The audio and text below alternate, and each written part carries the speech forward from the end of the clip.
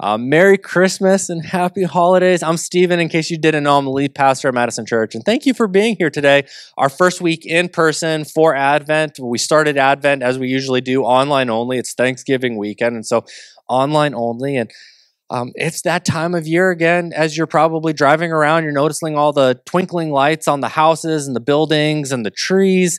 Christmas cards are arriving. Have any of you sent Christmas cards already? Anyone? Nope. No Christmas cards. Let us know online if you send Christmas cards out.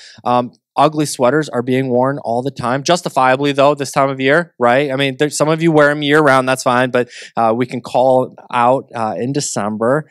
These are just some of the factors, in my opinion, that make this time of year the most wonderful time of year. When I asked last week online, hey, what are you most looking forward to? Most of the people said family and friends, and so you guys are way deeper and more relational and compassionate than I am, because I was like, I love peppermint mochas and red cups at Starbucks, and I love getting presents. So like I said, you guys are deep. I'm a little shallow, but I'm wondering how many of you got your Christmas decorating done. So none of you sent out cards. So how many of you got your decorating done? A few. You only got 3 weeks left, guys. I mean, it's got to get done today. Otherwise, I don't want to discourage you, but maybe this isn't the year, okay? You got 3 weeks until showtime. As of Friday night, my house is probably as decorated as we're going to do. Anything that's not out of the box is staying in the box now. And you know what's frustrating every year? I don't know if I'm the only one who this happens to, but like, as we're unpacking stuff, I'm like, where are the rest of my lights this year? I get halfway through the Christmas tree, putting the lights on it, and it's only halfway done, and there are no more lights. Like, well, I know the Christmas tree has been lit the last 5 years, top to bottom. Where did the other half of my lights go?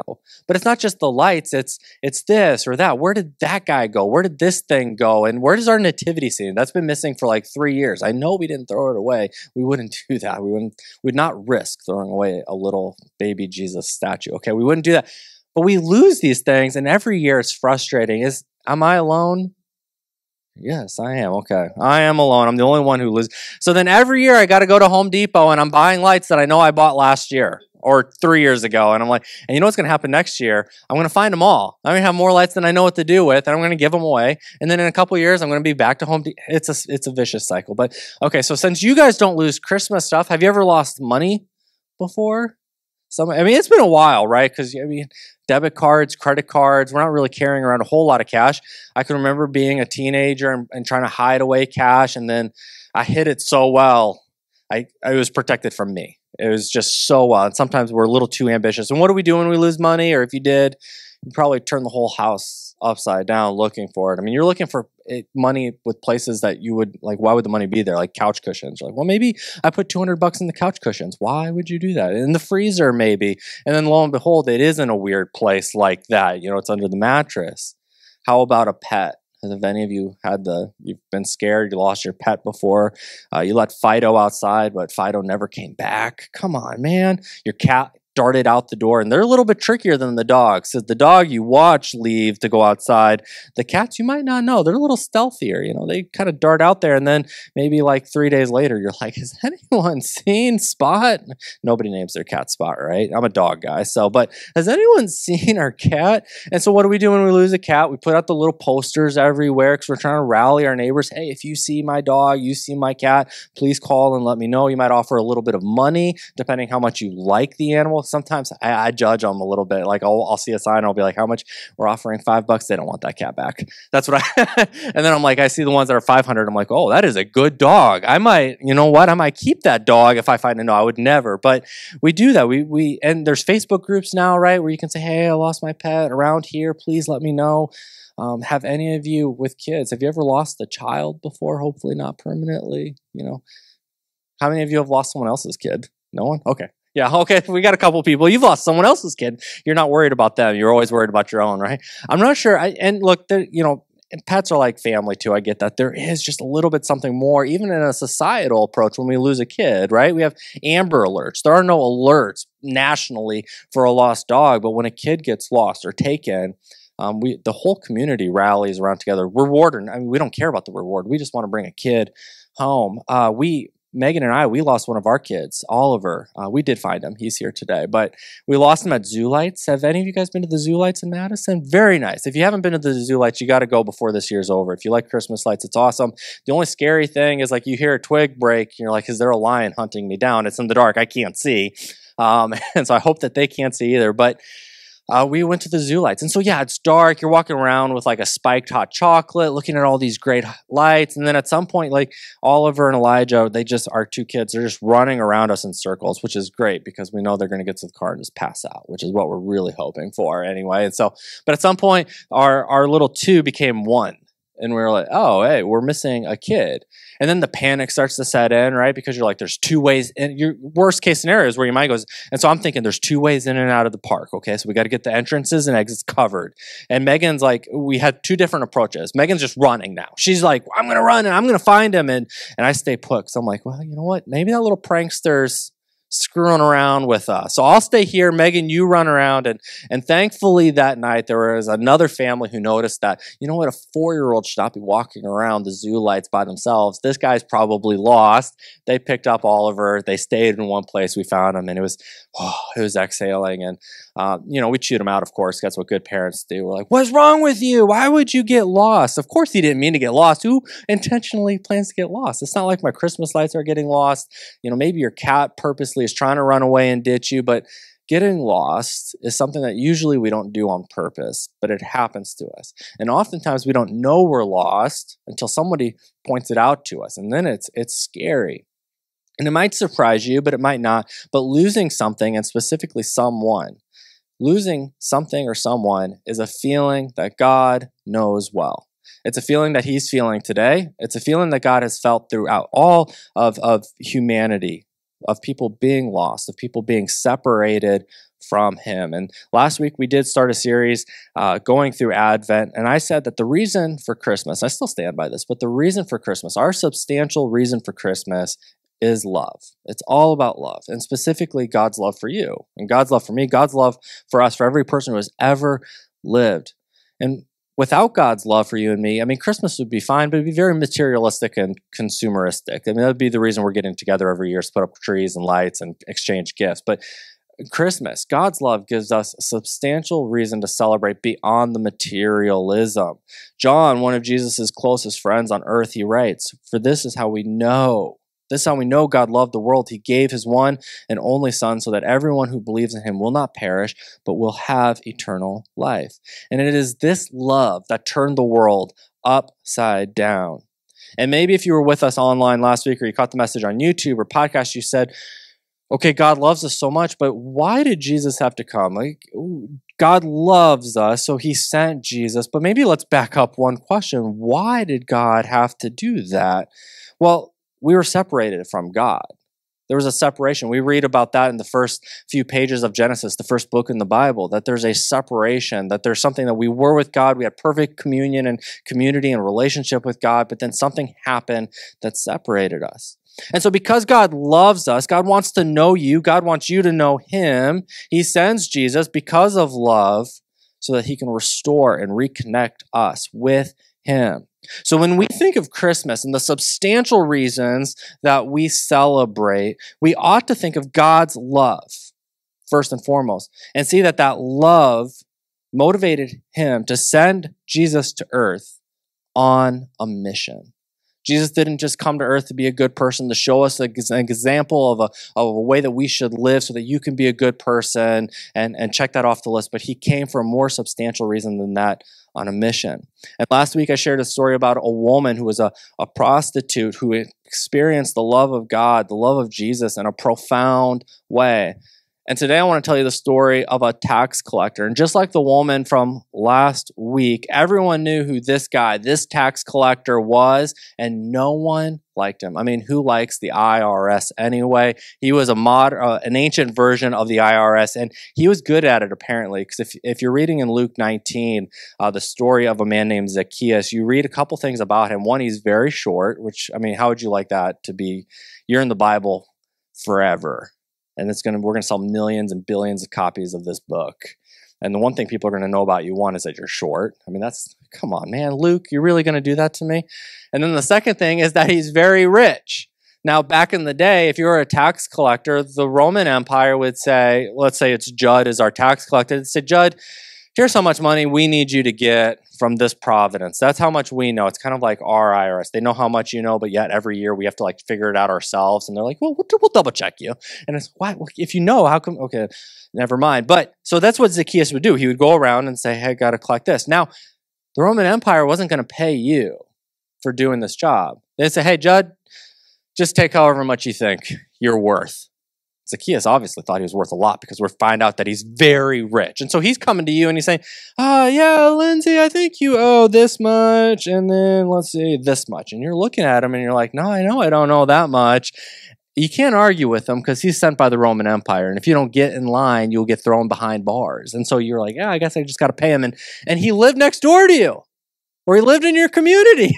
He was just there. And so everyone knows who this is. This guy is. Nobody likes him. He's short. Luke, he must have collected taxes for Luke. That's what it is. It's all coming to me now. He collected taxes from Luke, and Luke was like, I'm going to throw a little shot here at him.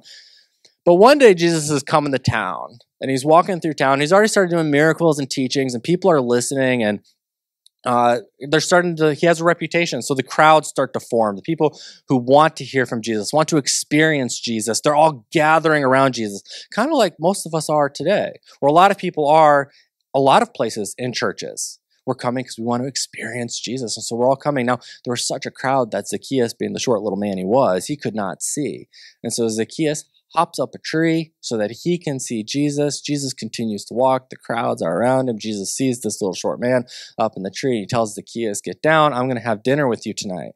And just like the story from last week when the woman comes in and cries on Jesus' feet, and all the religious people are like, oh my gosh, if this guy was really the Son of God, I mean, shoot, if this guy was just a prophet, he wouldn't let her, a woman like her, touch him. The religious leaders, again, are like, if this guy was the Son of God, if this guy was a prophet, he would know who this guy is. He's a terrible guy, and he wouldn't be talking to him.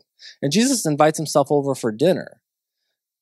And so they're like appalled. Again, why would Jesus do this? We don't know what happens at dinner, but what we do know is that Zacchaeus says, you know what? I'm going to pay back everyone that I've stolen from up to 4 times more, which was double what the law insisted or told him that he had to pay. So if you stole from someone, the law said you have to pay him back times 2. And Zacchaeus, he's had such an encounter with Jesus over dinner, says, I'm going to do such above and beyond what the law requires. I'm going to do double what the law requires. And then I'm going to give half of whatever's left over to the poor. I mean, that's quite the life transformation. For those of you who are followers of Jesus, I bet, you came up and you followed Jesus and you experienced his love and his presence and this profound. I doubt you then opened up your banking app. So let me see how much money I can give away now to show that I've become a follower of Jesus. And this isn't like a prescriptive model that when you find Jesus, you give away half of your wealth. That's not what this is, but it is to show that Zacchaeus had his life changed. He went from being a crook, and a really good crook at that, to completely changed. Scholar Craig Keener describes the sudden change of heart this way. He says, in ancient accounts of discipleship, a radical response with possessions was a certain sign of a newly acquired devotion to the teacher. Keener is saying in that society, if you were all in, you did something radical to show just how all in you were. So if Zacchaeus says, I'll pay back everybody I've wronged, that's great. That's a good first step. And that shows a commitment to Jesus. But the commitment that Zacchaeus made, where I'm going to double what the law requires, I'm going to give away half the poor, it shows a very big, in Zacchaeus' mind, radical change.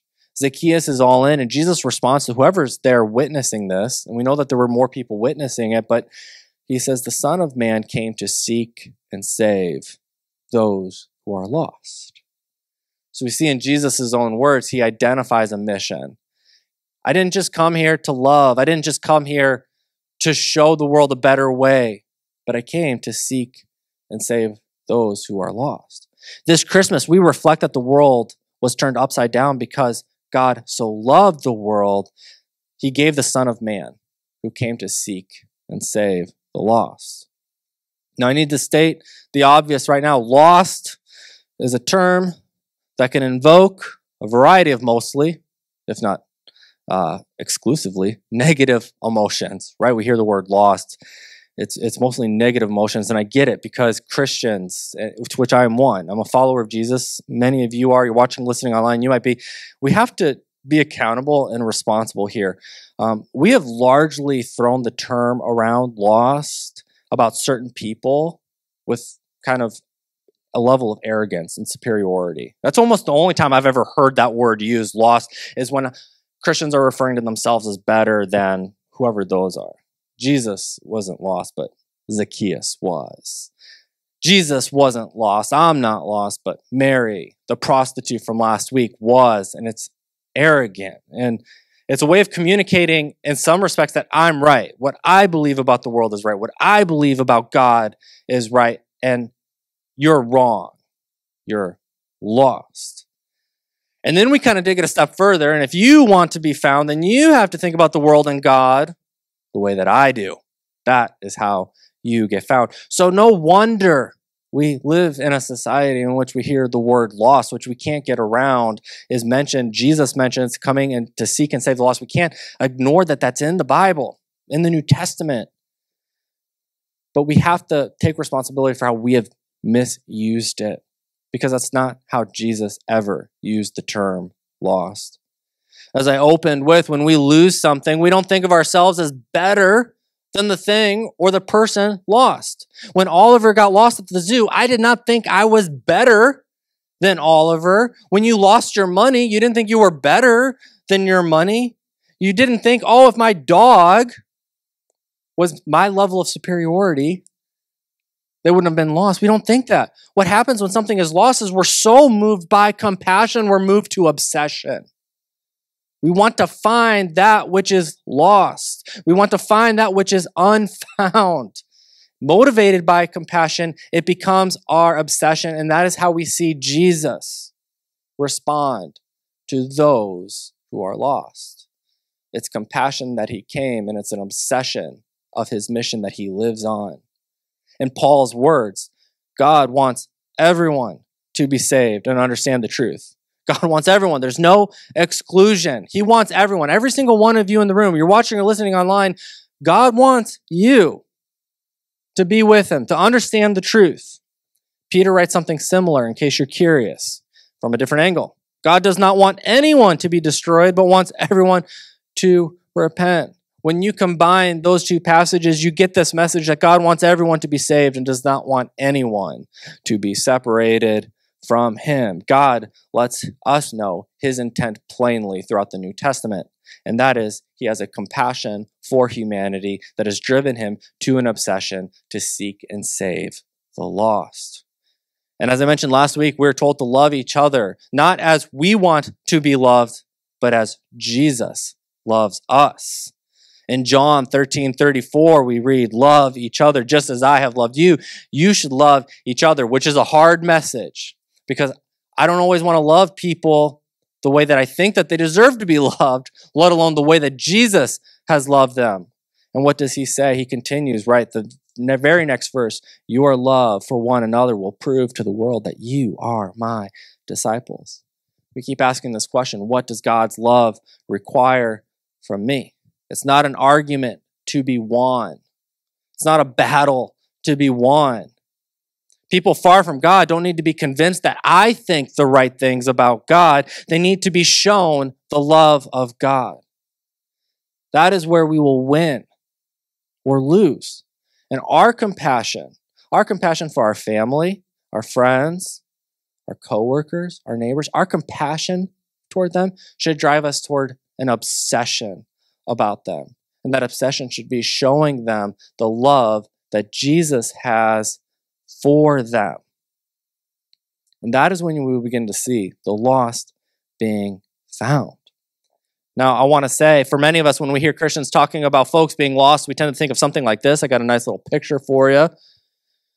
You're either in or out, right? I mean, that's the image that we get. You're either in or out. I made a decision. I said a prayer. I was baptized. I'm in and you're out. I am found and you are lost. But I believe that the next diagram is more accurate of the way that we see biblical discipleship and following Jesus talked about. You see, we see people moving toward Jesus We see people moving away from Jesus. At any given time, I might be moving toward Jesus. You might be moving toward Jesus, but we also have to be humble enough to recognize that I might make some decisions, whether that's in my marriage or with my finances, with my relationships, that I begin to move away. See, discipleship isn't just I said a prayer one time and I was baptized one time a long time ago and I give a little money to church occasionally. That's not it. Discipleship is I am pursuing Jesus every day. Every choice that I am making, I'm constantly trying, because there's a reality that today I could be found and tomorrow I could not be. Today I might be so close to Jesus, but then I get lazy. I just don't care. I get apathetic. And days turn into weeks, and weeks turn into months, months turn into years, and pretty soon I find myself, where am I? I find myself probably in Oliver's shoes looking around saying, is anyone here? And as we seek him out and we go and we're saying, I want to follow the cross and I want to follow Jesus, in what areas of our lives are we found or lost today? Is it with our marriage? Is it with our family? Is it financially? Is it emotionally? Is it with our mental health? Of course, all of these things are spiritual. It means that we can be lost in a variety of different ways. It means we can be found in a variety of different ways. But the pursuit of Jesus is to try to find those areas that we don't know where we're at, the areas that we're lost, and turn those over to him. And that requires us to be humble like Jesus and like the New Testament tells us to be. It's not a matter of looking to your left and to your right and telling, you need to do this, you're lost. But it's rather looking inward at myself and saying, in which ways am I lost? Because when I can recognize that and take responsibility for my faith walk, and I can begin to love other people as Jesus has loved them, that's when, if you're really interested, if you're interested in the people you work with, your neighbors, family, friends, finding and following Jesus, love them like Jesus. That doesn't mean we don't have answers to their questions. You guys who have come to Madison Church for a long time know that once a year we do a big series on a topic called apologetics, in which we're going to talk about how we got the Bible and why we can trust the Bible and who is Jesus and was he historic and how did Jesus think of it. We'll do all of those things. But oftentimes we want to lead with that step, and that's not the right step. The right step is to first establish a foundation of loving someone as Jesus did. And if you're going to argue with someone first, before you've established that you love them, you're actually pushing them further away from Jesus, and you're working against that mission of seeking and saving the lost. This Christmas, Jesus wants to find us. I mean, Christmas is all about God showing up in Jesus to make sure that everyone is found and that no one is lost. And so this Christmas, as we go into the next few weeks and studying and go into next year, let's reorient ourselves because of God's love and our love for other people to move closer and closer to the person, the priorities, and practices of Jesus. And I pray that for some of you today who are making that declaration of faith, that you do step forward in that commitment to following Jesus. That's exciting. We're told in the New Testament that heaven celebrates when people make that decision. And so I hope that whether it's online or in the room, that we've given heaven a reason to celebrate this morning. But if that's not where you are at, for the rest of us in the room, having the priorities of Jesus and the practices of Jesus, that means this week showing people the love of Jesus, the love that Jesus has. And you might say, they won't appreciate it, they don't care, they won't notice. You might just begin to understand how Jesus felt carrying a cross to a hill as people watched him. And yet he loved them anyway and did it. Even though they didn't recognize it, they didn't appreciate it, they disrespected him, they wanted him dead, and yet Jesus loved him. And so we understand that, and when all of a sudden that little teaching that Jesus had, you have to, carry your cross. Maybe this week carrying your cross means showing someone love, the love of Jesus, and they're never going to show you appreciation for it. That might just be what that is. The Christmas story is all about the incarnation, about a God who loves you so much with a mission to seek you out and to find you. And he wants to extend that mission to all of us today.